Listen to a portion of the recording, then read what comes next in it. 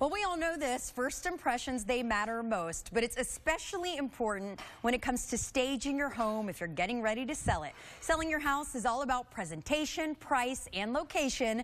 And we have Nancy Keenan, a realtor, with tips on spring cleaning your home to make sure it gets top dollar. Nancy, it's all about getting ready before you put it on the market to get the most bang for your buck, right? Yes, it is. And there are some simple things we can do. We don't have to spend a fortune to get our house ready to sell. No, most of it has to do with cleanup and putting away items that are extra in the house. Lots of tchotchkes. Get rid of them, right? Pictures, tchotchkes, get rid of it. The big word is decluttering. And I feel like defining that for a client is important because it feels a little overwhelming when you look around your house and think, oh, I have all these things. And I tell people constantly, let's think about packing because we're moving. Right. So take everything away that isn't necessary right now, put it in a box and get it ready to go. And a lot of people talk about family pictures. Do you get rid of those? I do. Distracting. Okay. It can be distracting because the buyer tends to look in the house and focus on the pictures and forget about what they're really doing there. And they get a warm feeling from the pictures, but then they end up walking away from the house and not really thinking about what the layout was, or some of the other important things about the house, because they think, oh, what a sweet family. I wonder why they're moving. Right, instead of focusing on the house. And curb appeal is huge as well. Huge. Not just the inside, but the outside. The first impression is everything. You only have a few seconds to really grab a buyer when they come to the house. The competition is pretty steep out in the market right now, especially in the spring. There are a lot of houses for sale, and it's important to look the best in what their choices are and their price point. So cleaning up the front yard, trimming back bushes, painting the mailbox, painting the front door.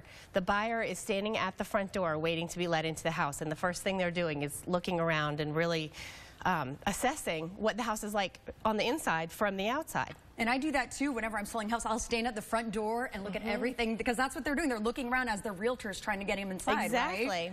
What are some other things we can do inside? Paint, carpet, what about those things? Definitely cleaning, just doing a really good cleaning is important, and the floors can be touched up with, if you have hardwood floors, they can be touched up with a product similar to one of these products. Also the carpet, having it professionally cleaned, especially if you have animals, is really important.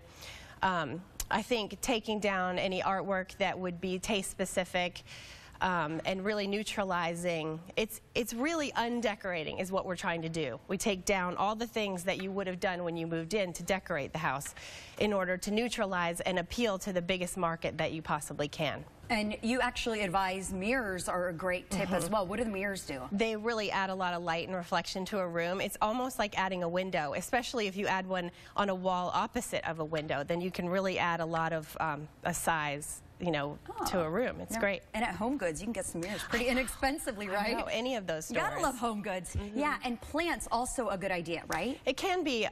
We try not to have a lot of plants. It can be a little distracting, but I think just a plant as a centerpiece for a breakfast table, something like this is perfect for a breakfast table.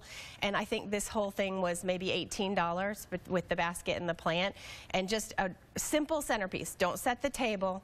Don't go overboard with the decoration of an eating room, but just a nice centerpiece is really one of the best things you can do. Yeah, a little goes a long way. It does, for and it staging. means more money, so definitely something to do before you put your home on the market. Thank you so much for all of these tips. Sure. If you want more spring selling tips, all you have to do is log on to nancykeenan.com.